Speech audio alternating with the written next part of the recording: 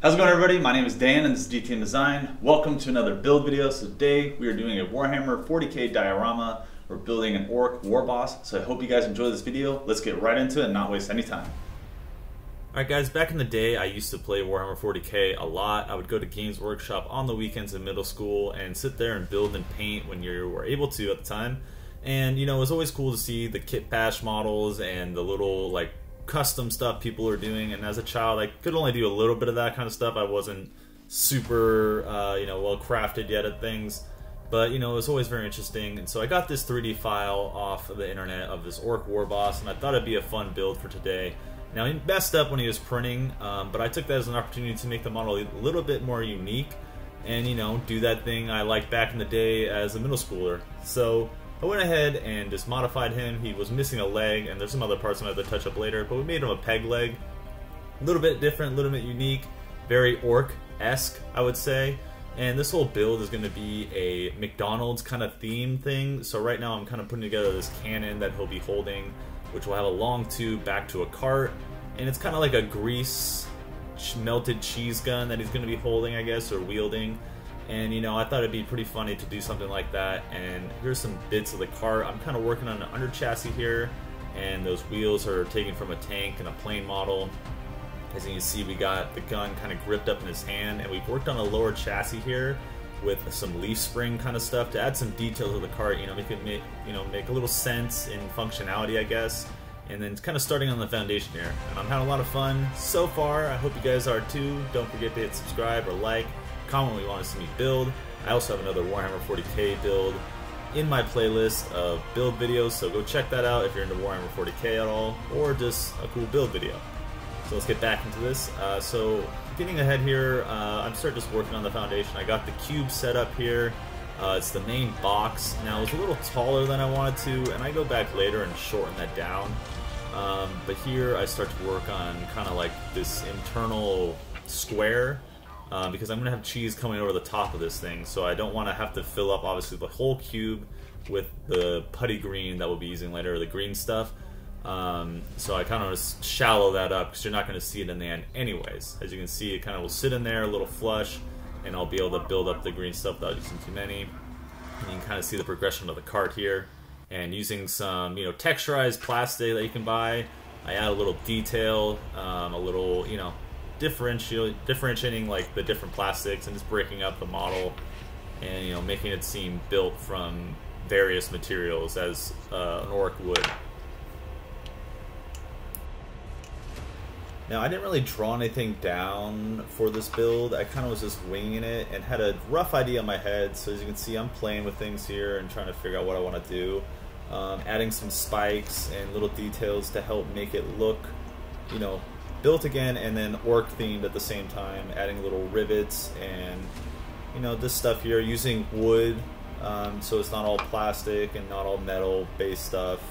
And here I have this long solid piece of plastruck tubing, and I kind of hand bent it to get it to where I want it to sit, where it'll attach the back of this orc's gun, creating the whole combination of this build pretty much. So yeah, I kind of had to fiddle with it a little bit, used a little bit of heat, but eventually got there, and it's pretty forgiving, being solid. To get it straight again though is probably not going to happen, but you know, if you want to work with it and bend it to a certain way you want to, this is a good way to go. And this is kind of the rough layout. We're getting there. Alright guys, so now I'm taking this rubber heat shrink that you use for wires, and I'm going to wrap it around the plastic tube that we have for the gun to the ammo box, I guess you'd call it. This way I can add some like wrinkles and stuff like that, and this kind of gives a rubbery or a cloth texture to the tube instead of just being solid plastic. Just adding more detail and a better look. Now as a middle schooler, something like that I never would have thought of something like that, and just knowing about the material in general I probably want to know about. So this is where, being older, you can kind of kit bash and, you know, step it up a little bit from when you're a kid and make those kind of dreams a reality of models you may have wanted. Now I've gotten a little ahead of myself here, but there's some extra details added onto the cart that I missed filming. And I'm adding these little hooks here because there's going to be chains, and pretty much the grot is in control of this warboss. So he is technically the warboss if you want to think about it that way. And now using this green stuff, it's an epoxy, you kind of mix it together. I fixed his jaw up and added these straps and this plate and that's where the chains will connect for the grot to be controlling him. So yeah, kind of moving along here, and then I'm going to be also using this green stuff to create the overflow of grease or cheese out of the Happy Meal box trailer cart.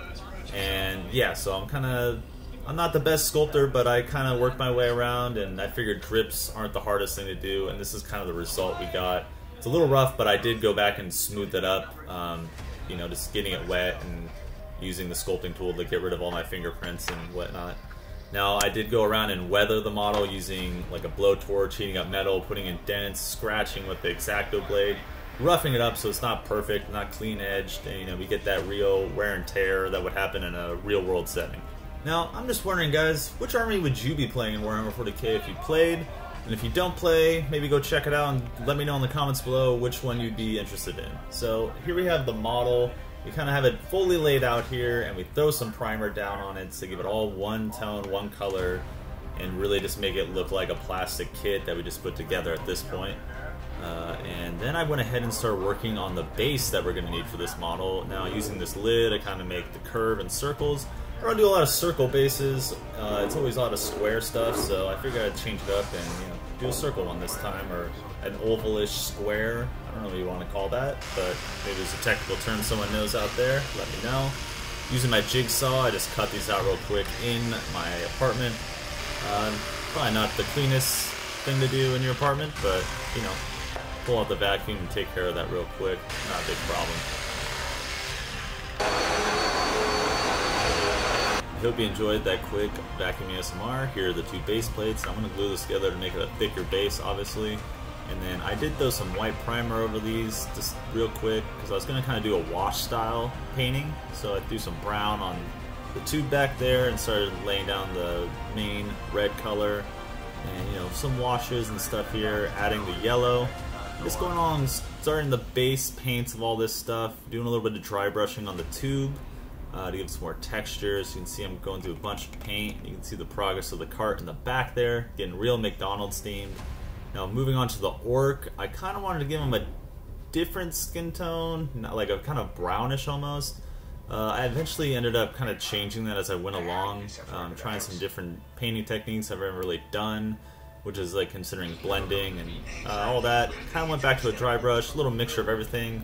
Wouldn't say it was a proper technique, but I got a decent skin tone that I was happy with, so I didn't want to put too much time into it. And yeah, so we just moved along here, painting everything.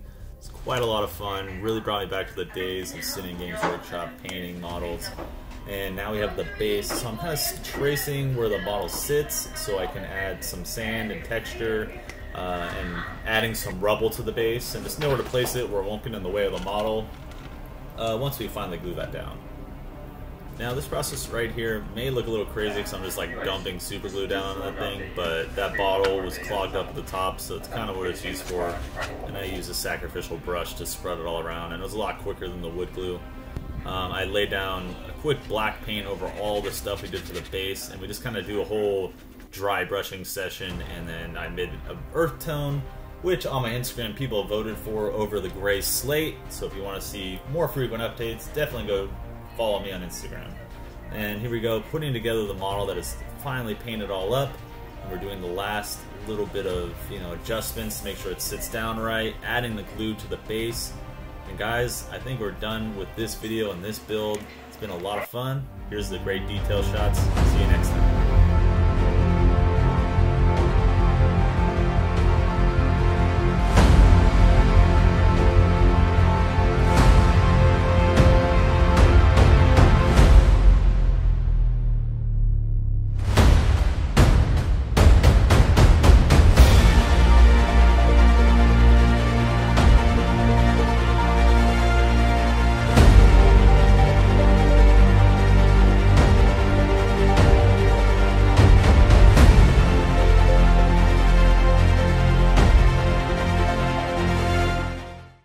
Alright everybody, so that was today's build. I hope you guys enjoyed it. I had a lot of fun putting this together. It was kind of a little idea I had and a little trip down nostalgia lane as I played Warhammer 40k back in middle school and spent many days at Games Workshop. So I hope you guys enjoyed the video. Please leave a like, comment, or even subscribe. I'd highly appreciate it, and I'll see you in the next one.